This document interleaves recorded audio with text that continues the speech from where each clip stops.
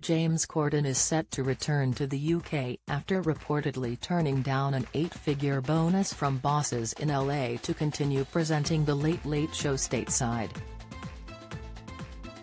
He and wife Julia are leaving California after an 8-year stint to spend more time with family in the UK, although that'll mean he no longer lives in the vicinity of Prince Harry.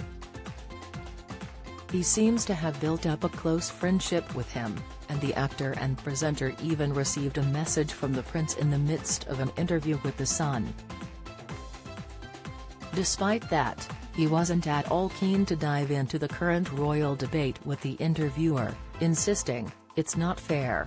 Instead, he playfully taunted of the texts, "Oh God, wouldn't you just love to see these?" Harry has been splashed all over the headlines due to the news that his wife Meghan Markle will not be attending King Charles I's coronation next month, instead remaining in California to celebrate their son Archie's 4th birthday.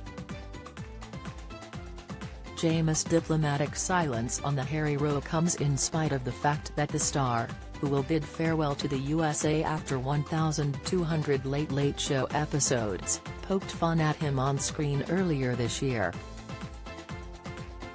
In Harry's ITV interview with Tom Bradby, he insisted that only 4 lines of his memoir Spare were allocated to the story of him losing his virginity.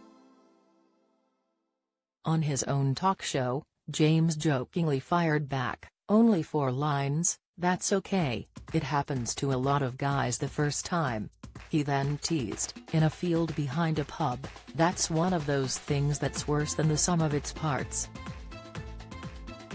You lose your virginity in a field or in a pub, not great either way." He then described Harry's experience as terrible, while the audience laughed along with the joke. Now, despite admitting that every aspect of his stateside life has been a picnic, James is set to return to home soil.